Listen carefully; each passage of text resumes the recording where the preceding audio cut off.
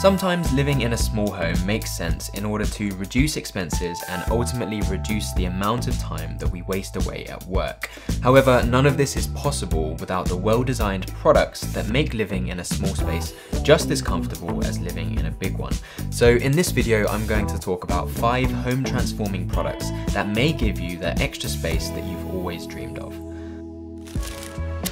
The absolute key to maximizing space is creating overlapping functionality, with rooms and furniture doing more than just one thing. So thinking about the rooms or furniture that sit unused in your home is a great way to figure out where you may be able to save some space. And one room that's almost always empty during the day is the bedroom. And even though we spend pretty much 1/3 of our lives sleeping, during the day our beds go almost completely unused. And even if you're an avid napper, it's still likely that you choose to do so on the sofa. If you take a look online and look at a lot of micro apartment tours, you'll see that many utilize incredible wall beds that fold away with just the lift of a finger. But realistically, these tend to only be an option if you plan to get them built in, which isn't really that great for renters, and these contraptions usually come with a pretty hefty price tag.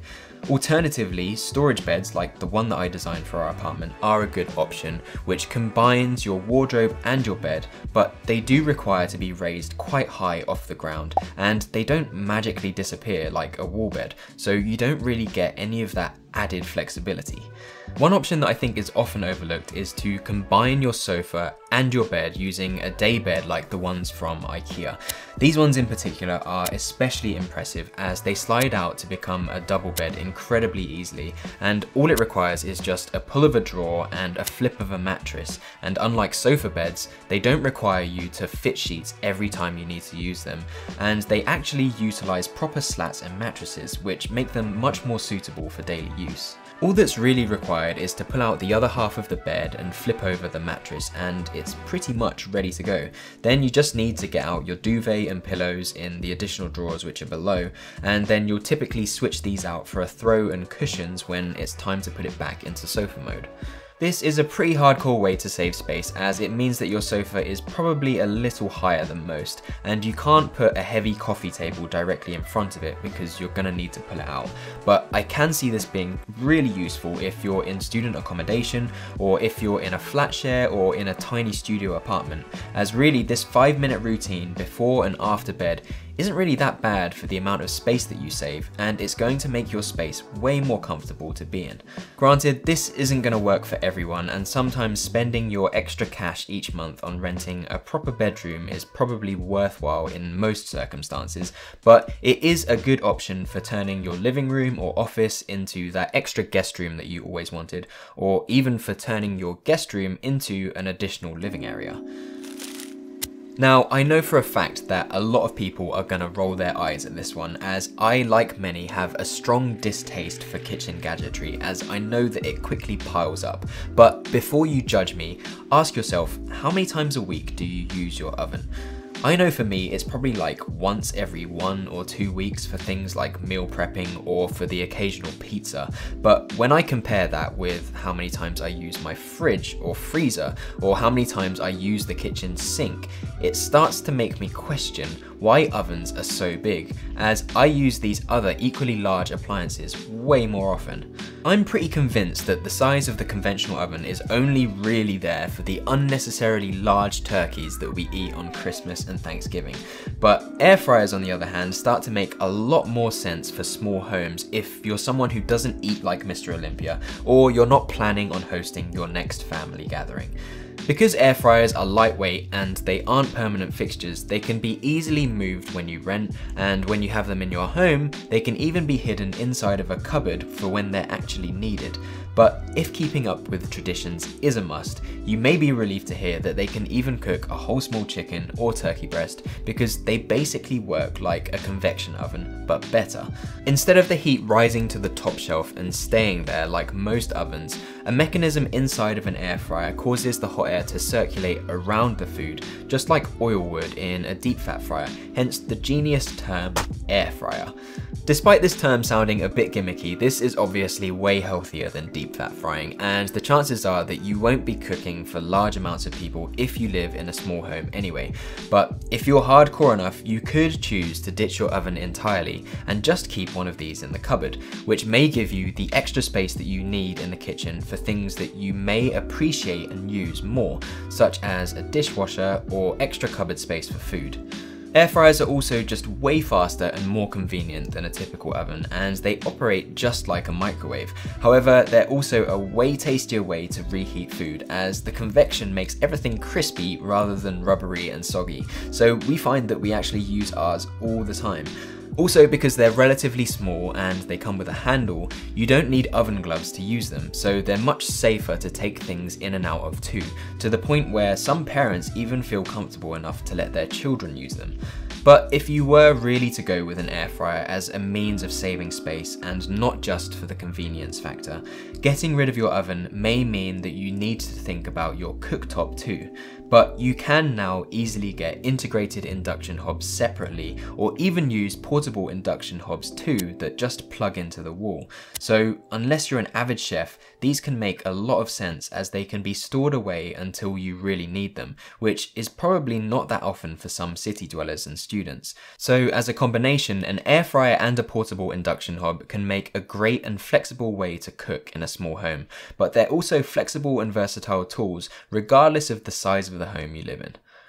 Another great space-saving product for the kitchen is the countertop dishwasher. Although they're not 100% necessary, traditional dishwashers take up a lot of room, and many small apartments don't include them because of it. However, I can't stand washing dishes, as I don't really feel like it's a great use of my time, and I don't know about you, but I always end up just as wet as the dishes by the end of it.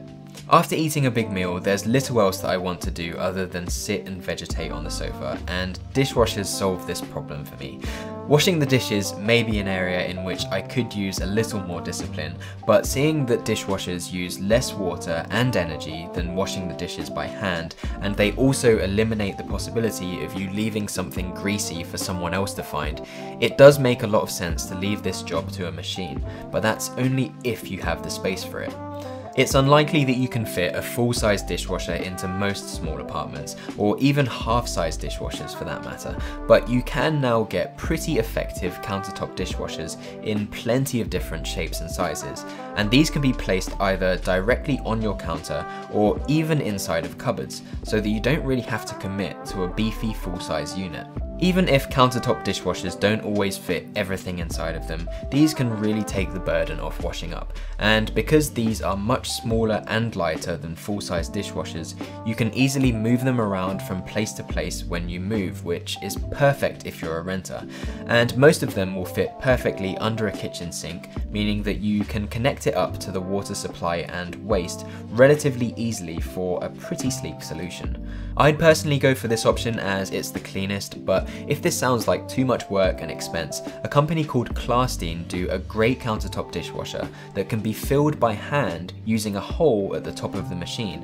which saves you the need of connecting a water supply properly. And the dishwasher can drain directly into your sink using a hose, which means that you actually have a pretty clean and impressive solution that actually requires zero plumbing. Another option for under the kitchen sink is your waste management. For the longest time, wherever I've lived, the waste and recycling arrangement has been pretty subpar, and usually it just looked like a big box for recycling that just piled up over time, paired with an unsightly and cheap bin right in the middle of the kitchen, with the bag hanging out all over the show, which isn't really a good look. But I, just like a lot of people, defaulted to this because it's so hard to find a reliable, streamlined and affordable solution, especially as the prices of some bins are just insane. Nisha and I now live at our family home together with our daughter, my mum and my brother, and let me know if this is an Asian parent thing, but my mum hates having smelly bins in the house, so she's adamant that small bins which are changed regularly are the way to go. This meant that we had a pretty lackluster solution previously, which some of you commented on, and admittedly this was a bit of an afterthought in my design for our kitchen. But recently I stumbled across these awesome bins from a company called Brabantia that save space and are super streamlined.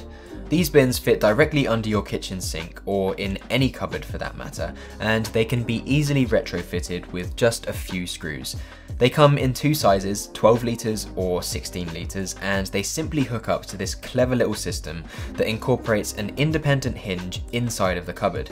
You basically just need to put in 3 screws at the base of the hinge, 4 at the side, and 2 for a little guide that fixes to the door, and it leaves you with a really neat system that pulls out whenever you open the cupboard. And because it's not fixed directly to the door, it doesn't put your cupboard hinges under any stress that they don't need. Most other under-sink bins that I've seen usually require you to pull out a drawer of some kind, and these bins are typically a pain to change as they're kind of tricky to pull out or to clean, as they don't tend to have handles and they usually take up most of the space that's under your sink, leaving you with a ton of wasted space at the back. I can't really believe that I'm getting this passionate talking about bins right now, but these are just so good as they now make the back of the cupboard accessible, and the handles and lids on the bins let you unhook them and move them around as you please, which makes them way easier and more versatile to change.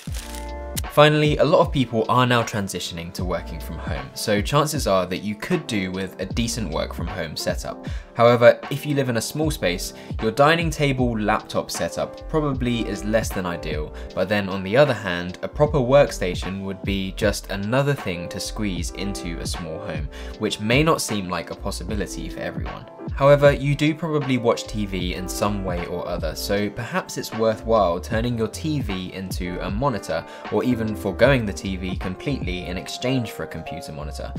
If your TV isn't overly large and it's VESA compatible, it can allow you to put it onto a monitor arm, so you can then position your workspace in close proximity to your sofa and then angle your screen according to whether you're at your sofa or at your desk.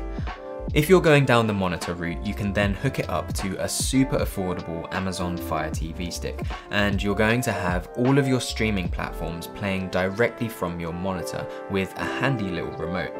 Of course, monitor sizes and optimal viewing distances are going to come into play here as to how great of an experience this will actually be, but it's a really affordable way to get the best of both worlds in certain circumstances, and using a Fire Stick is a great way to get all of the benefits of a smart TV without actually having to upgrade, as I know that a lot of smart TVs do tend to get slower over time, and manufacturers don't really choose to roll out frequent updates in an attempt to get you to upgrade. Of course, nothing really beats a big screen, and sometimes using a projector is the way to go, but with the Amazon Fire Stick you can turn pretty much any screen into a proper TV with a remote, which is going to work wherever you go, and it's pairable with Bluetooth speakers too, so you don't really have to worry about wiring up sound. This strategy allows you to stream content from almost every streaming platform, including the exceptional content from CuriosityStream, who are also the sponsors of today's video.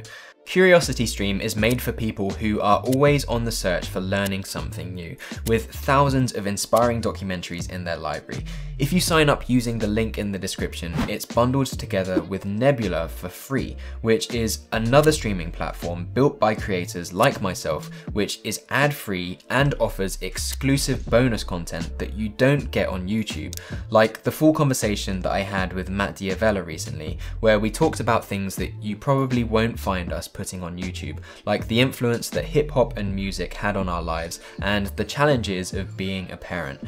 If this sounds like something that you're interested in, this bundle is only $14.79 for a whole year, which works out to be something ridiculous like $1.23 a month, or like 91p a month if you're here in the UK. And this gets you access to both of these platforms, and it directly supports the creators on there like myself, where you can watch our content completely ad and algorithm free. So if you sign up to CuriosityStream today using my code and the link in the description, you get this rather insane 26% discount with the Nebula bundle, which is delivered to you through a welcome email that provides you access to both of these incredible platforms. Finally, if you're interested in seeing more content on small homes, make sure that you've checked out my video on 5 rules for small homes and the video I made on the cavernous storage bed that we used for pretty much all of our possessions when we lived in our micro apartment, as these offer some alternative insights that I think you might also find useful.